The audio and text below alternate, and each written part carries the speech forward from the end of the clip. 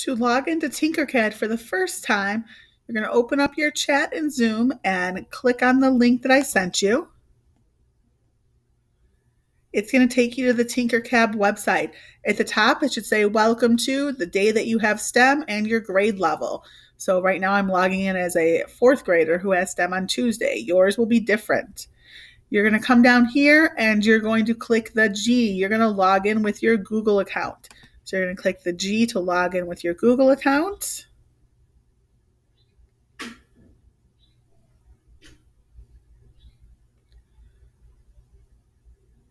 And then you should have your account. It will automatically log you in just like that. Your name should be up here in the corner, so make sure it is. If it's not, let me know so I can help you out. For the first day, when you decide to play around, you're going to explore Tinkercad. To start a new design, you can click on the button that says Create New Design.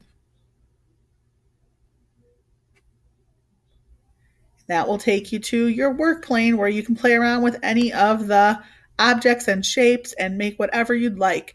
If you'd like to see what some other people have been making or to go back home, you can always click the Tinkercad icon up here in the left-hand corner. That will take you back to your dashboard. And here's your dashboard. Your dashboard will have any projects that you've been working on here. Okay.